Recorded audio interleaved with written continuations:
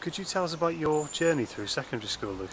Well, I was in year 8 and the 18th of December 2014 I was taken to hospital and they had found out that I have 4 brain tumours in my brain.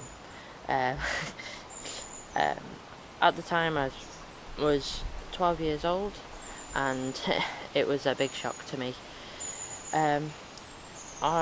Just before New Year's I went into hospital in order to have a line, and I also had a shunt fitted in my head.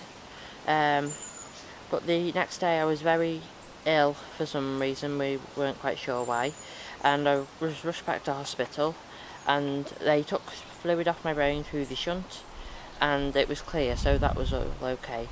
However, I stayed in hospital then until for a few weeks or so, until I started chemo.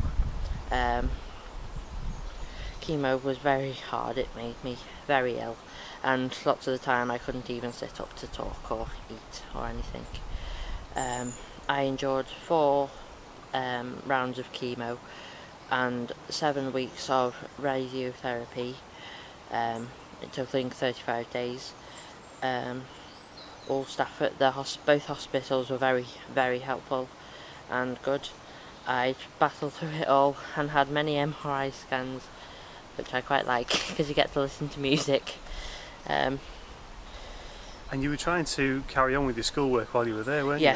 Yes. I tried to attend school when I was feeling better. I usually attended on Wednesdays, as that's when was best for me because I had radiotherapy in the mornings other days. I only did half days at the time, and it was nice seeing all my friends and catching up with them. And how's it been today then, picking up your results? How have you done? Very pleased. I got 2 A stars, 4 A's, 4 B's and 2 C's. I was very pleased. Fantastic. And what are you hoping to do next then?